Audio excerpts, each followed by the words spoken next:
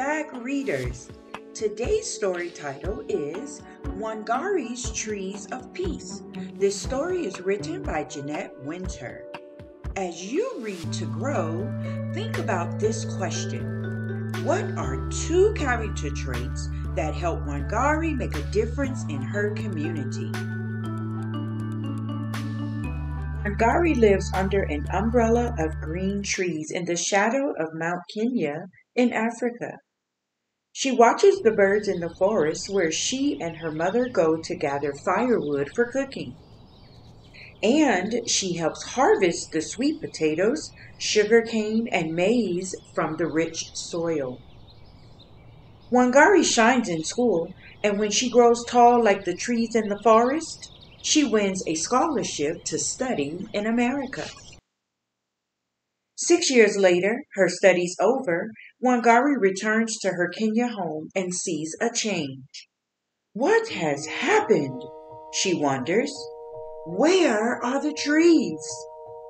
Wangari sees women bent from hauling firewood miles and miles from home. She sees barren land where no crops grow. And where are the birds? Thousands of trees have been cut down to make room for buildings, but no one planted new trees to take their place. Will all of Kenya become a desert? She wonders as her tears fall. Wangari thinks about the barren land. I can begin to replace some of the lost trees here in my own backyard, one tree at a time. She starts by planting 9 seedlings. Watching the seedlings take root gives Wangari the idea to plant more, to start a farm for baby trees, a nursery. In an open space, she plants row after row of the tiny trees. Next, Wangari convinces the village women that planting trees is a good thing. She gives each one a seedling.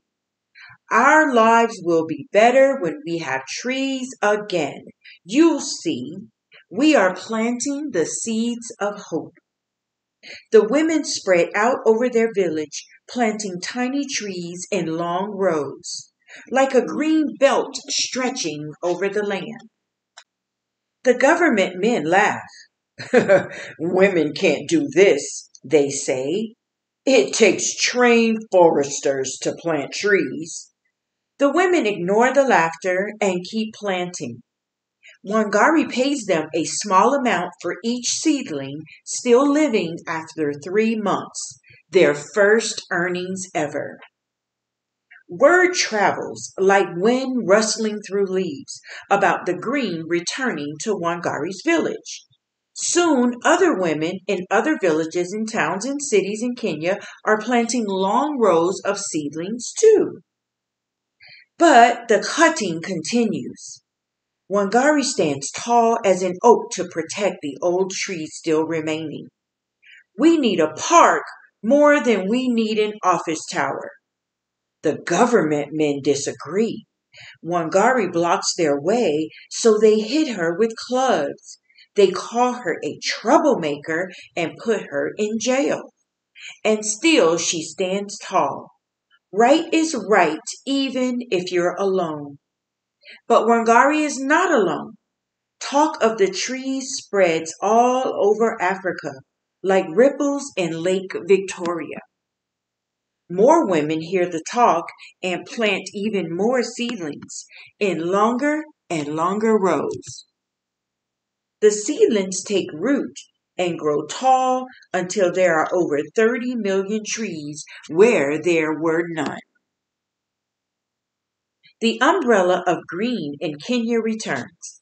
Women walk tall, their backs straight, for now they can gather firewood closer to home.